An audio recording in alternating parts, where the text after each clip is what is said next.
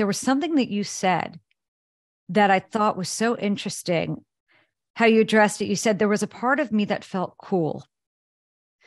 And I want to talk about that a minute, because I understand that. Not cool, like rape means you've arrived. No, obviously not. No, but no, I know, but I totally understand the weirdness of the whole, like, almost like this couldn't happen. This couldn't actually be, therefore it must mean something of that kind of, I'm actually in it, whatever that it might be. It was, and maybe it's a defense mechanism, but there's a form of approval, yeah, that I was able to morph the experience into. And especially someone, myself, who has been so sort of shut off to that part of my life and self, that this was somehow, as horrible as it was, there was a form of a stamp, or it was, I mean, and maybe that's what your brain does in trauma, you know, maybe it tries to craft whatever the experience is into something less horrific. Yeah. But that was, when I said that too in the documentary, I thought, wow, that's really true. And there is something in there that I'm sure if I spoke to a medical, you know, if I spoke to a doctor about or something, that they would say that's a very common.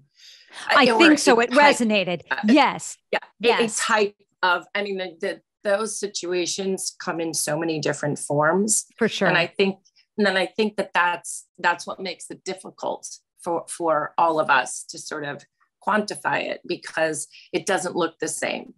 You know, it's not in an alley, you know. No, and it's so honest. You know, and it's so I think it's hard. And I think that's why it's very hard to sort of grapple with and really and break down, you know, to really understand it. But that was definitely, there was some perverse version of approval.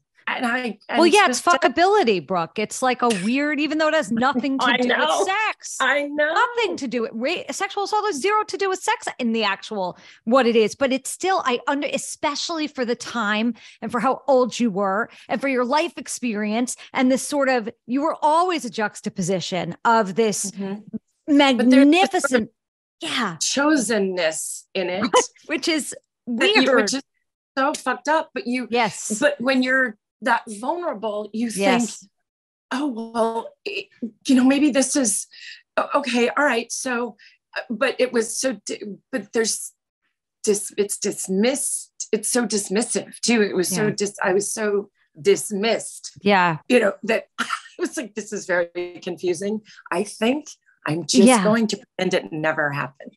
And but then you wrote the letter, but then you ended up writing the letter. And so it made me, after you were assaulted in that way, and then you're assaulted by Tom Cruise in another way. And both times you wrote letters, essentially. One was in the New York Times, but I grew up. You grew up a little bit. You had a greater reach with your second letter.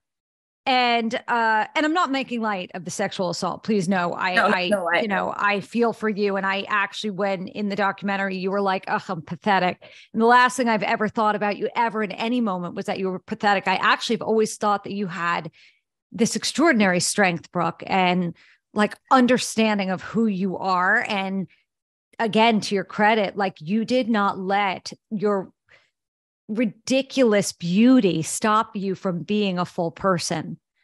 I mean, because in a way it could have. Yeah, but that was a choice that you made. It might have, and that might have been enough. You know what I mean? It's hard to say, and it's how people are wired. And by the way, there's nothing wrong with that. If that's what someone chooses, then again, it's their prerogative. Like, I don't have any judgment of any of it.